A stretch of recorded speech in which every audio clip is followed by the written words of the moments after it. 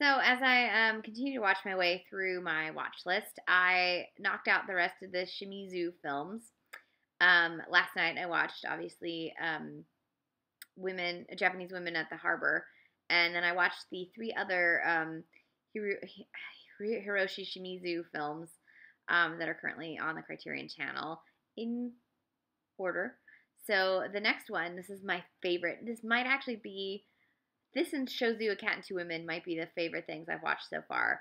They're delightful. This one's called Mr. Thank You, or Arigatô-san, and it's so cute. It's from 1936, and it stars Ken Uhara as a bus driver who's driving from a rural mountain town down to Tokyo.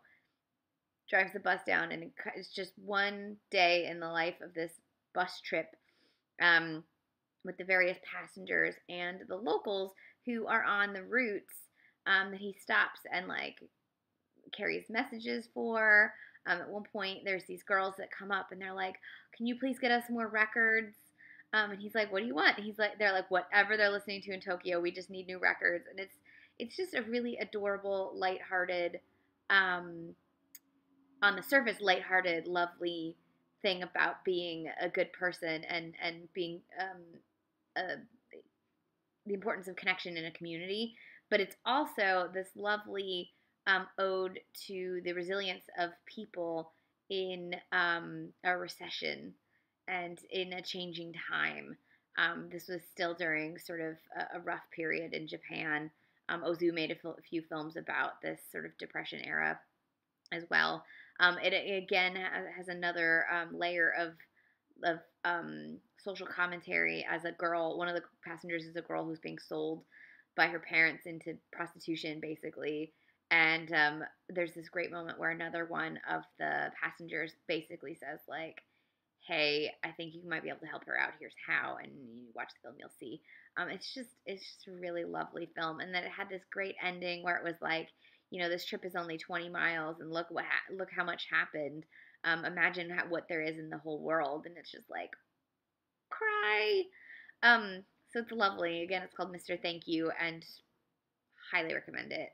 The next one was called The Masseurs and a Woman, and it's about two blind massagers, whatever, who go to a mountain retreat, and while they're there, fall in love with a mysterious woman from Tokyo and investigate some thefts. And shenanigans ensue. It's sort of a dramedy in that there's comedy aspects to it, but there's also a layer of sadness in its evaluation of societal, correctness and who you're allowed to talk with, who you're allowed to know.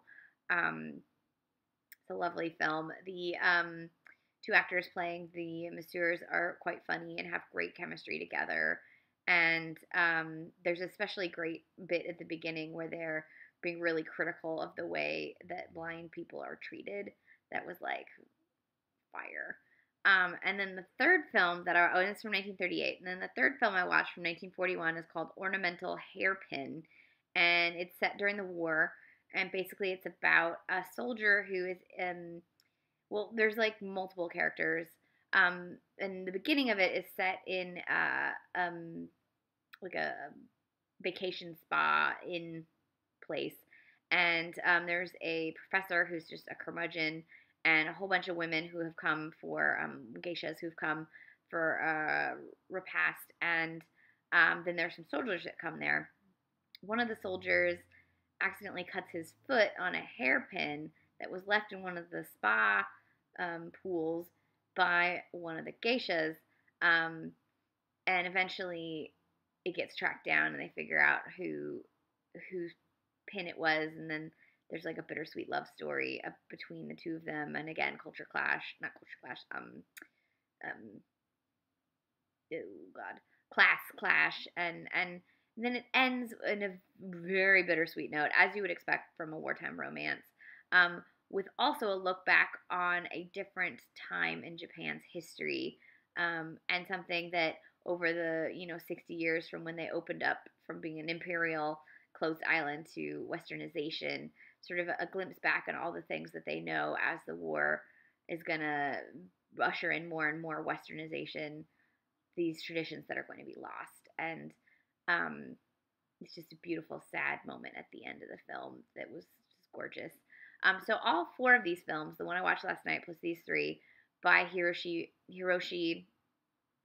Shimizu, are available from Criterion in a set called Travels with Shimizu, and they're just delightful. And then you can watch them on Criterion Channel right now, and I recommend them. They're sweet and lovely and very humanist, and especially Mr. Thank You. Like, I'm so glad I found that movie. It was lovely.